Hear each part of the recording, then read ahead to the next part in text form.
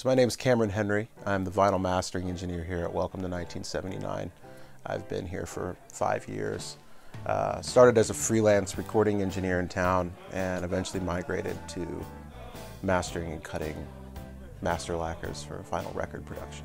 So I've tried out a lot of different pieces of gear, and the first one I bought was the MBP because it's something I can use every day, all the time.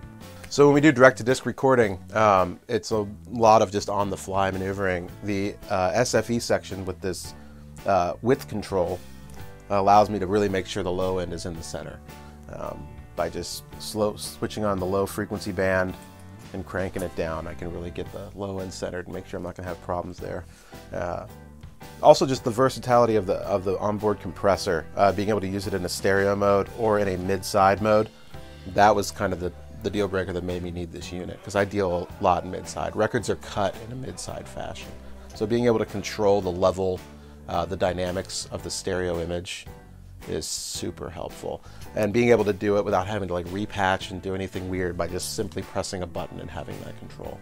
And then on top of that, the sound is really interesting. Like the silk selections for the texture of the compression is really amazing, and I honestly don't understand exactly what it's doing and don't kind of care to. I just like flipping through them and seeing which one sounds the best and go with it. Everything that I've cut since I've had this unit has had this unit on it.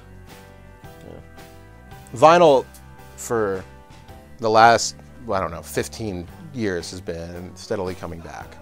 And I'm sure at one point it was a fad, or people were buying records just to kind of look at it, and they bought a little crappy turntable and listened back on it. But after 15 years, people are now listening on really good playback systems with really nice speakers. They have legit hi-fis again.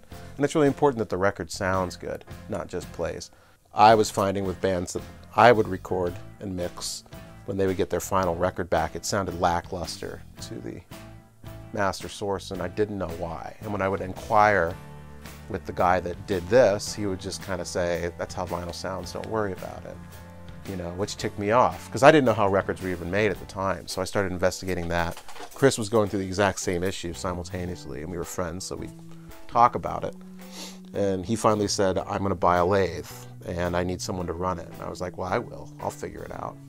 You know, it was more like the philosophy of what we were going for was on point. So there's a mastering engineer named Hank Williams in town who did this forever, and he started coming over at night and giving me little lessons on how the lathe operated, and I'd mess with it for a week or two, and then he'd come over and fix what I had broken and give me a few more pointers. And then after a couple of months of dicking around with it, you know, started cutting records for people. And then 5 years later, I'm a few thousand records in, and I cut records every day.